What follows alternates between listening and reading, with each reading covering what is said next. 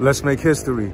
The neighborhood of East Flatbush was never really a thing until deep into the 20th century. The Lenape Native Americans were indigenous to this area, all the way down to Delaware. When the Dutch had it, it was part of the town of Midwoud.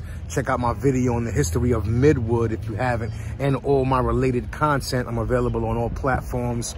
And so the town was called Midwoud. When the British took over, it became Flatbush.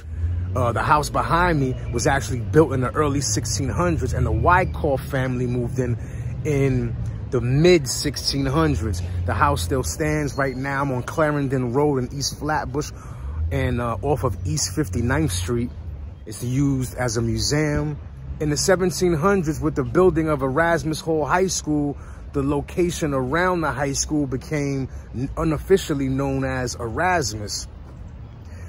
Then fast forward to the turning of the 20th century, right after the subway opened up to the public, the rest of the area which would become East Flatbush, aside from the Erasmus section, which is on the western end, began to be developed into two distinct residential neighborhoods, and that's Farragut and Rugby.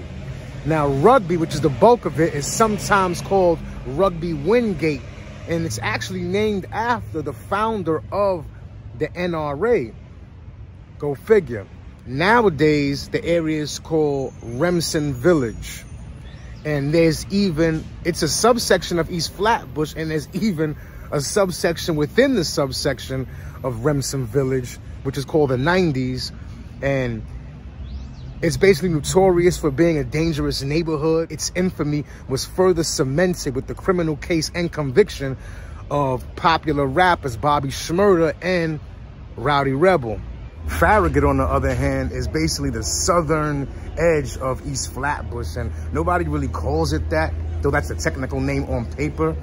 When the average Brooklynite hears Farragut, they think of the projects behind Fort Greene. Like most neighborhoods in Brooklyn, initially it was Italians and Jews primarily. As they moved out into the suburbs of Long Island, Queens, and even deeper into Brooklyn and Staten Island, hordes of West Indians, different groups of West Indians began to move in. Today, it is a West Indian working class enclave.